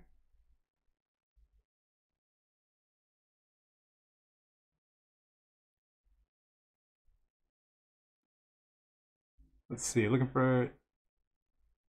How's my New Mutants reread going? It's going slowly. I think I'm up to about issue 9 or 10, maybe a little bit beyond that. I'm at the point where they meet Amara Aquila, aka Magma, in Nova Roma in South America. I'm working through that part. So Magma has just had her mutant powers manifest. So that's where I am in my New Mutants reread. For those of y'all that don't know, this summer I've been rereading some stuff I never read growing up as a kid, and rereading some stuff that I grew up growing up as a kid, but read completely out of order. And New Mutants, I have never read that from issue 1 to 100. It was all intermittent. I probably read regularly from issue 50 something to 100, but the first 100 or first 50 to 60 issues I read completely out of order. Because I found the back issues. I bought the back issues out of order. So starting from the New Mutants graphic novel and into the regular series, read it all out of order. So now I'm going through and I'm rereading those in order. And plus I haven't read those since I was a kid, so it's kind of been really fun to do. Because I love the New Mutants, some of my favorite characters and comics. I'm also reading West Coast Avengers for the first time. I read intermittent issues of that, especially at the beginning of it. The only part of it that I read like all the way through were the John Byrne issues that came out later, which I own and love those. But the very beginning of the series, I never got a chance to really read that. So I'm about 24 issues into Avengers West Coast, or West Coast Avengers, I guess. It's called West Coast Avengers, then they flipped the name like around the John Byrne era, I guess, where they changed it to Avengers West Coast. I don't know if it was a branding change, but yeah. So those are the two series I've been reading the most of late, is New Mutants and Avengers, or West Coast Avengers, I should say. And I did read the Hawkeye miniseries and the West Coast Avengers miniseries prior to starting the West Coast Avengers regular series, so I could have the full information, I want to say run, like the lead-in. I wanted the full lead-in to the West Coast Avengers regular series. So I thought, well, I should start with the miniseries, and then someone said, read Hawkeye too. And it was good to read Hawkeye because that's where he met Mockingbird. Not going to say any more than that in case you want to read it. Don't want to give away any spoilers, but that's where he met Mockingbird. I don't think that's giving away too much of a spoiler because she's on the cover, so you kind of get the idea that she's a part of the story. But I'll just leave it at that. And those were 4-issue miniseries, so they were pretty, it didn't take too long to read.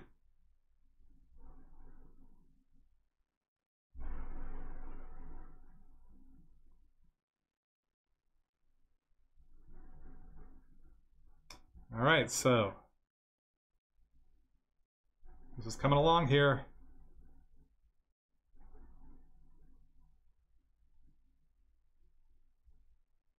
Just a little bit more. Let's see. I got some long lines here to do for this kind of section of his boot. So I want to go back to the drafting tools. Use the old French curve here. Get a nice, clean, slightly curved line.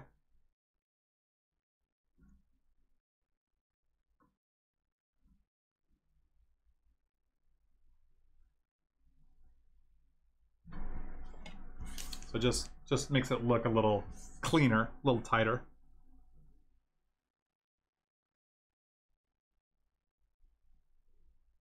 And so reading West Coast Avengers really kind of influenced me to draw this version of Iron Man, because when they started the regular series, this was Iron Man's armor. This was where he was,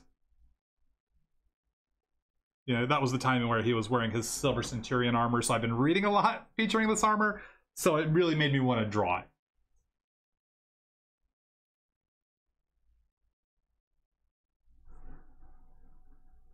So yeah, reading that comic really influenced this live stream, this character choice. All right, let's try to take another YouTube and another Instagram question.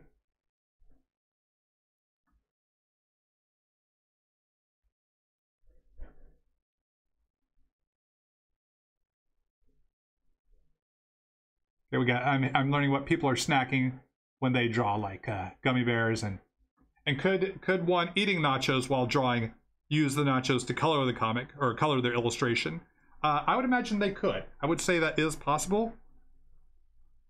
I hope they are proficient at nacho coloring. Otherwise, it could be a bit of a mess. But maybe that's the look they're going for. I love nachos. I think they are delicious. My favorite taco joint makes a great nacho here in SoCal. So that's a treat I have every once in a while, not regularly, but I do enjoy nachos. And I don't know if I would waste my nachos on my illustration. I would rather eat them. So, but yeah, if someone were to color their illustration using nachos, hope they have some guacamole, because they might need some green. Ooh, I do love guacamole. All right, let's take a question here on the Instagram here. Whoop, I'm back.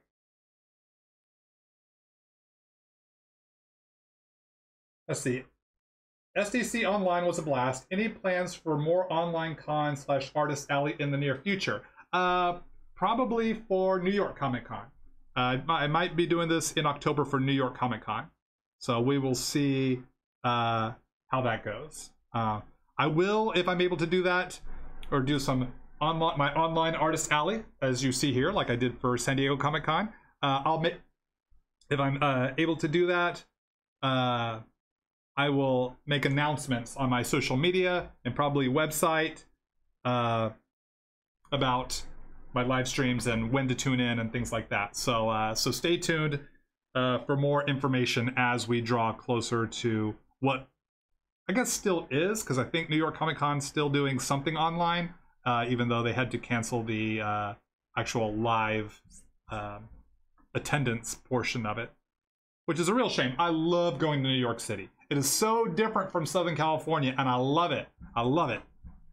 I love going to New York City. I spend extra time there. I usually come in a couple of days early. This last year, my wife and I stayed like an extra 5 days. We stayed an extra 3 days.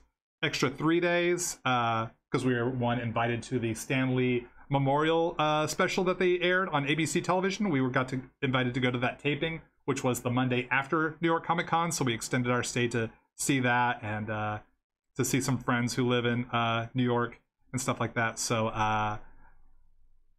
loved having those extra days in New York. It's just, yeah, it's like, it's so going to a different world for me, and I really enjoy it. Love everything about it. Like I said, I've been going to New York Comic Con since 2006, so it is definitely one of my favorite parts of the year.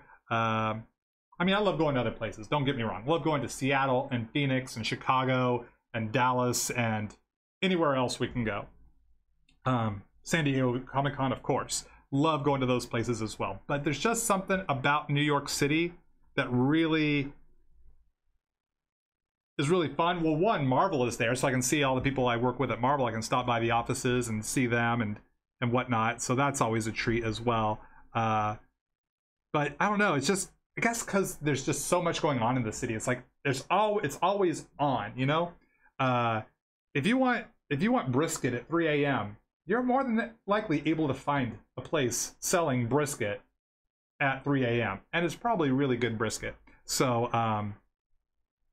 so you know, it's like that kind of place, you know. And now I'm just picking brisket. I don't know if there's a place that sells brisket. I'm sure there are some New Yorkers who could probably say, yeah, Todd, what you want to do is go down to Brisket Joe's over on 3rd. He's got the best brisket at 3 a.m. That's the place you want to go. And if you got that sort of info for me, please DM it to me. I'd love to know. But yeah, it's just such an interesting place. It's just so cool. And I'm finally starting to learn how to ride the subways. Oh, I used to be terrified of the subways. Mainly because here's a little New York Comic-Con story for y'all as I fill in the blacks to this illustration here. New York Comic-Con, I'm heading home. It's time to go to the airport.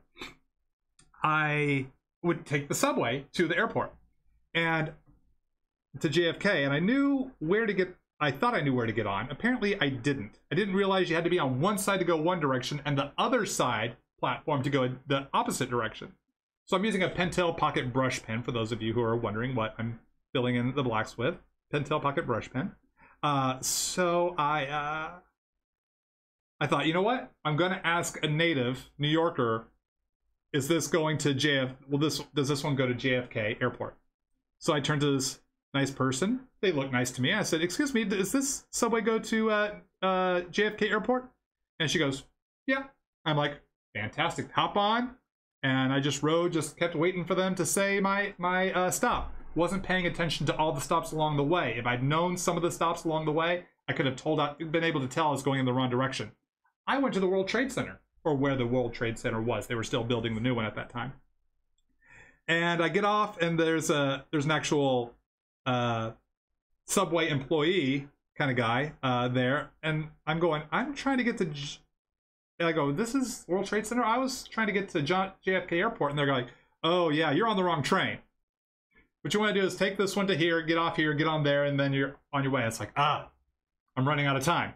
So I do as the person says. I'm now back on track. It's like, okay, I'll make it. I'll just make it. I'll get through security, and I'll be able to catch my flight with just moments to spare. The subway stalls. It breaks down. We're sitting there in the tunnel for like 20 minutes. I'm like, oh my gosh, I don't know if I can make it.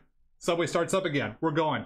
We finally get to the part where we're out of the city and heading towards JFK, and I'm able to get cell service on my phone, and I see it is now, just as we're getting to my JFK stop, that's the moment my flight is taking off.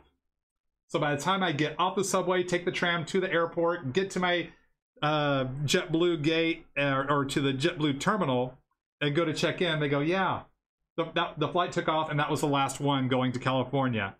We can get you on a flight tomorrow morning. And I'm like, gah.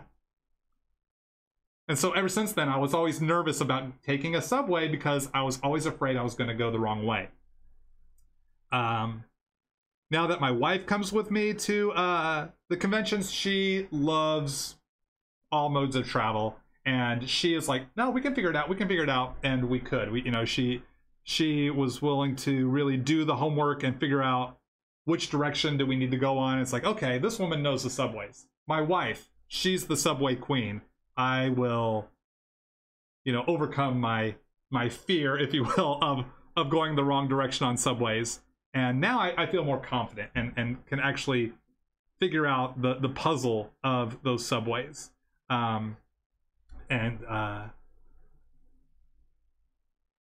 So yeah, so that's my little story there. So I had to spend an extra night in New York City because I missed my flight home. And now I take the Long Island Railroad. Oh, so luxurious taking the Long Island Railroad. Just 2 stops before it gets to the airport. Cost you $5 more, but so worth it. So worth it. Room for me to keep the luggage, especially the time of day that we leave. It's not crowded. So yeah, love taking the Long Island Railroad to and from JFK to Penn Station. So so there you go. There's my little New York Comic Con story from a decade ago. Forgot how I got onto that topic there. Oh, just loving New York City. Loving New York City. In fact, I've been going to Midtown for a week and a half every year for the past 14 years. I now know that area just enough to give people directions. I had someone stop me on the street at 11 p.m. at night because I had to go get a pineapple for my Sean Spencer cosplay for the convention the next day. I'm heading back to the hotel, and this couple stops me and they ask me, how do they get to the Port Authority bus terminal? And it's like, I know how to direct you to that place. I'm from California. I don't live here, but I can tell you how to get there. I felt so accomplished. And then last year, I was able to help this family from France. They were going in the wrong direction. They asked me, how do we get to this certain place? I go, oh. Kind of pulled up their map app, and I could tell they were from France, or at least French Canada, because their phone, the direction, the map app was all in French. And I took French in high school, though I could not speak it. So fortunately, the wife, the mother, spoke enough English that I was able to give them directions. I was able to kind of get them directed back to the direction they needed to be to get onto the subway they were looking to find. So, you know, it felt like, this feels good that I know at least this area, this chunk of New York well enough that I can help direct other travelers to where they want to go. So far, I'm 2 for 2. At least I hope they got to where I directed them to. I'm going on faith that the directions I gave them, they were able to follow and were good. You know, I don't know how their story turned out. Maybe those people I completely sent the wrong way, but in my mind, I believed I gave them excellent directions and they got where they needed to be. In all reality, they might not have gotten where they needed to be, and I am operating off of a delusion. But right now, I'm just going to ride that train, as they're all successes. 2 for 2. But yeah, I never considered till just now, like, well, maybe they didn't get to where they wanted to go. Oh my goodness. I hope that's not the case. God bless them. So, yeah. New York Comic Con. That's how we got onto this one. Doing New York Comic Con live streams. Oh man. That's right. Yeah, hopefully so. All this to say, I hope to. Stay tuned. Almost done here. Just a few more spots. We'll take one more YouTube question and one more Instagram question. Do I still curse the woman in the subway who lied to me? I never cursed her. I never cursed her. I don't know what her story was. Maybe she was mistaken. I assumed she was a local. Maybe she was a tourist like me. So I don't curse her. No. No cursing. Didn't curse her then. I had really no one to blame but myself.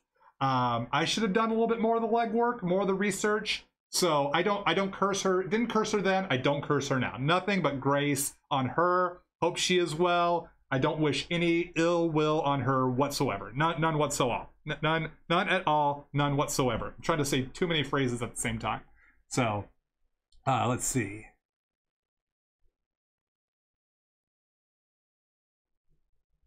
Find a question here. Scroll back a little bit. Say.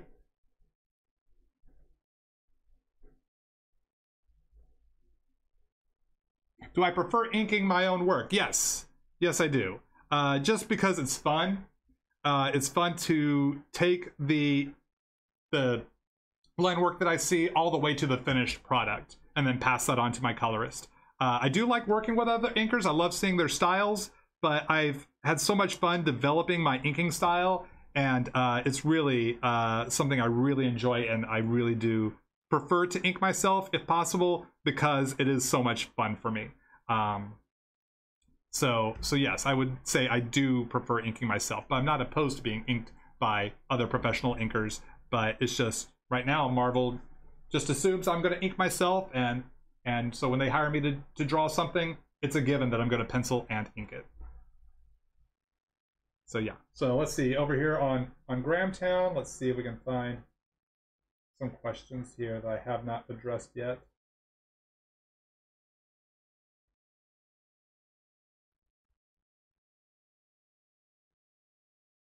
Your worst fear. My worst fear is getting on the subway the wrong direction and missing my flight home. That's my worst fear. That's actually a question here on Grahamtown, my worst fear. Let's see.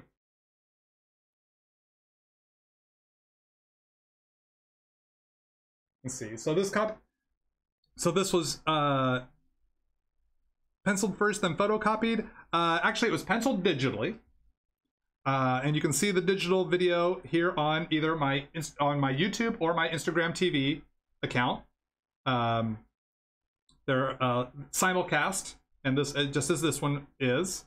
So it's drawn digitally in pencil, and then I opened it up the file in Photoshop, converted it to duotone, non-repro blue lines, which was 12% cyan, 0% yellow, black, and magenta, and then printed this out on the Canson 9x12 Canson watercolor artboard, and I'm now inking on the artboard. Yes, that is how it went. I didn't pencil this like on paper and then photocopy it onto the artboard or scan it in and put it on the artboard, though I have done that for some illustrations in the past.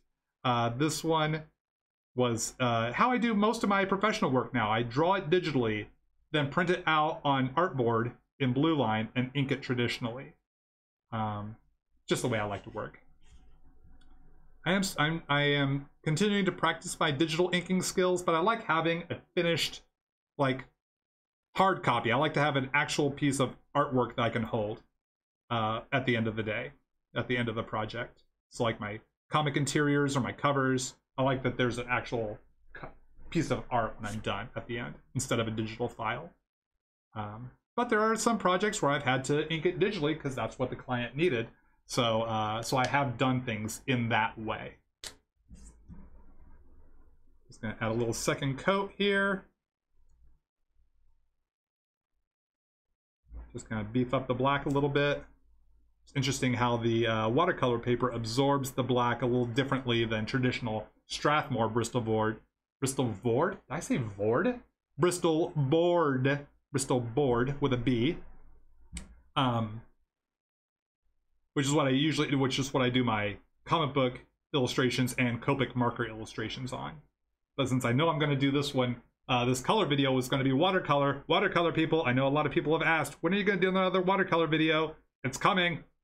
This Iron Man is going to be colored in watercolor.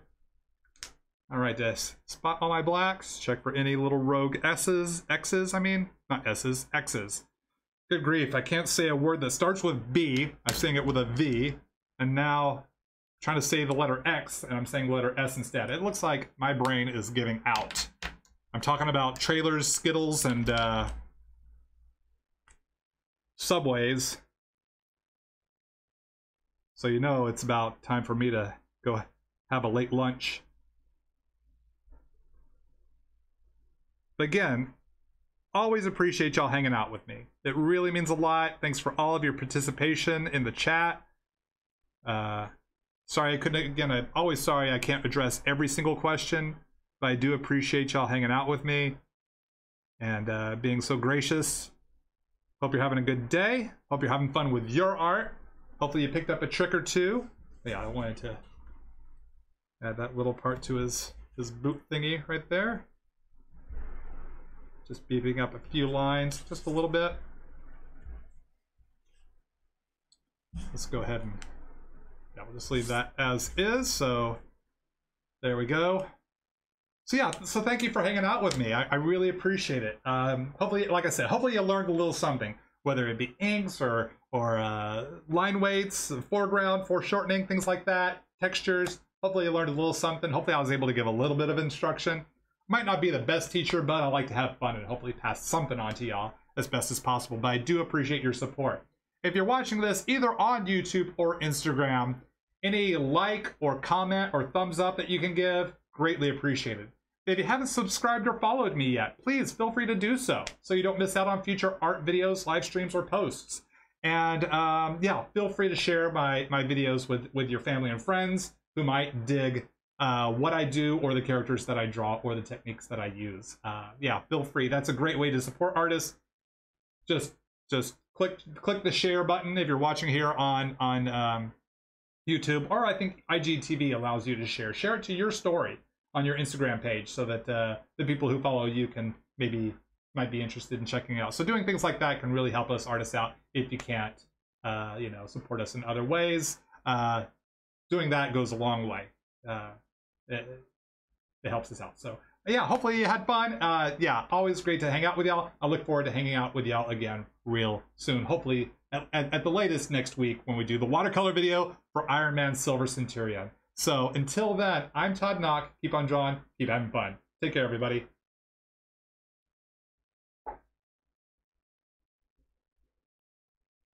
Where's the button? See you, everybody.